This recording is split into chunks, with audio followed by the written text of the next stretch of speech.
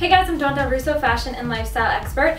So if you didn't know already, neons are gigantic, huge for spring and summer. So I wanted to show you a really fun way to wear them and incorporate them into your wardrobe with a really little cute silky pink top. Now pink is probably one of my favorite neons, although I've kind of been liking orange a little bit too. But I feel like I could do a lot more with pink. But obviously, you know, there's a ton. There's blues and yellows and oranges and the pinks and greens that look really nice together. I actually made a cool Pinterest board full of neon colors to kind of get a look and see the different ways to wear them. If you're not sure about wearing them, always do them in your accessories. Really easy to do. A really cool necklace, a pair of shoes, a handbag, a bracelet.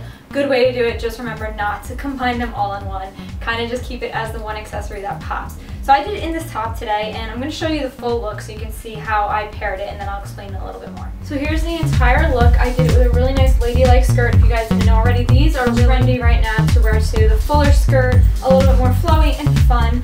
I think a great way to do these bright neon colors is to bring in neutral. Now this is not necessarily a neutral, this is kind of in the more brown color family, which works really well with neons too. But this season, since we're seeing a lot of neons paired with neutrals, it's a good way to wear it. I also tied it with a really nice little neutral nude color belt with some studs on it, which works nice. And then as you can see, I did a nude shoe, because nude is always nice on the bottom too. And remember, a nude pump like this does elongate your legs because it matches and it goes all the way up.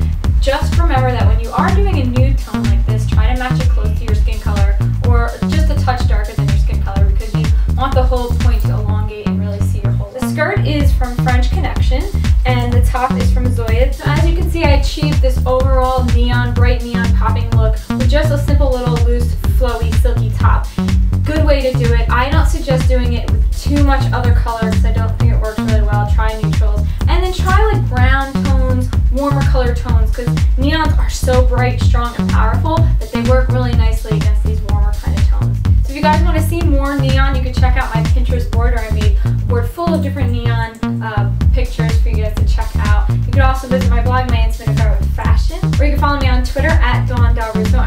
And remember, if you want to see the full look from top to bottom in a picture, you can check out Pose. Pose.com has it, or the Pose app.